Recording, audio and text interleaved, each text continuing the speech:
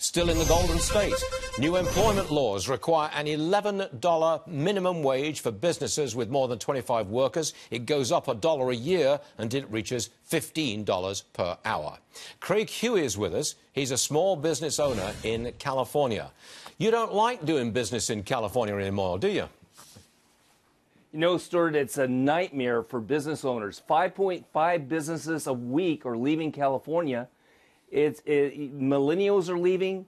Business people are leaving. Anybody who's retired, they can't afford to live in California despite our weather. And the Democrats and the progressive liberals in Sacramento, they say it's a weather tax. Well, I tell you, it's got to change, and we got to drain the Sacramento swamp. But you know, it's not going to change. You're not going to change that swamp. The groups of people that you're up against in California will overwhelm you.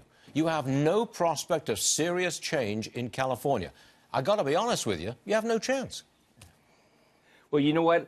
I know that's the perception, but the reality is this, that we have two major problems. We've got the unions that have such a stranglehold on the politics in California, and then we have this massive voter fraud that's going on, and that's a major problem. What's the voter fraud? Now, wait a second. I wanted to ask you about this idea that the motor voter law, where an illegal can get a driver's license, and when you front up to get that driver's license, you're registered to vote.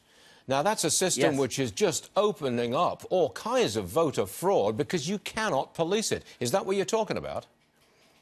Yes. Well, Stuart, we've had voter fraud even before this, but this is happening on April 1st. It's a terrible joke on the entire United States because it's going to affect Congress and the Senate race as well as the state races and the Electoral College vote in 2020.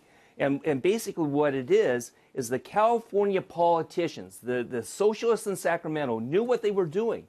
They wrote into the law that if somebody who was not a citizen and they registered to vote, and if they voted, they would not be held legally liable for that. It doesn't matter if it's an accident. It doesn't matter if it was on purpose.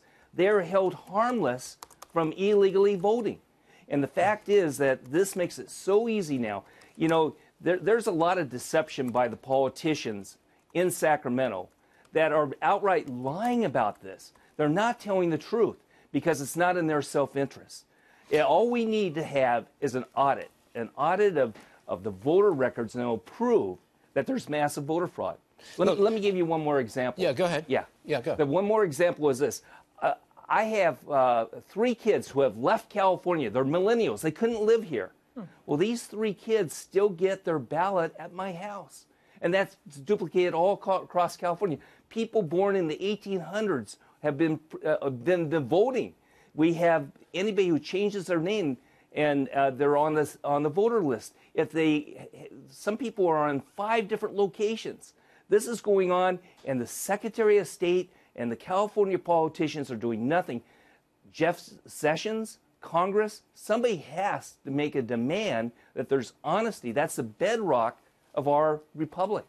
Craig Huey, we will continue to push on this, especially that motor voter registration law, which is outrageous. So, thank you very much for being on the show. Come back again too, please. Got it.